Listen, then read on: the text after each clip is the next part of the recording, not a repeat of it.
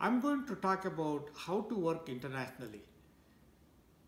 In this, the first thing you need to know is that you need to have a vision, what you want to be. Whether you want to be a water expert, an agricultural expert, a climate expert, whatever it is, try to have that vision, what you want to be. And once you have that vision, you have to acquire knowledge. And how do you acquire knowledge?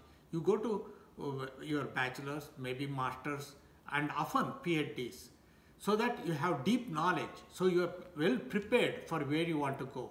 And once you have this knowledge, you are going to look for institutions where you can work. And these could be international institutions like United Nations, a consultative group of international agriculture research centers which are spread across the world in there are 15 centers, and then maybe foundations like Gates Foundation.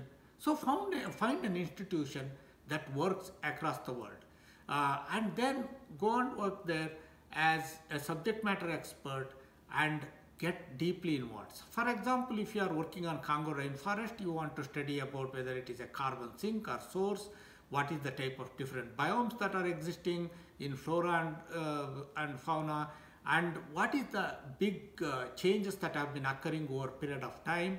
And you are going to acquire all this knowledge and advance the knowledge of the understanding, find solutions, publish, and make that very attractive to create an impact. And once you create that impact, that body of work becomes very valuable, and valuable for professionally and personally. This is how you work internationally. Thank you.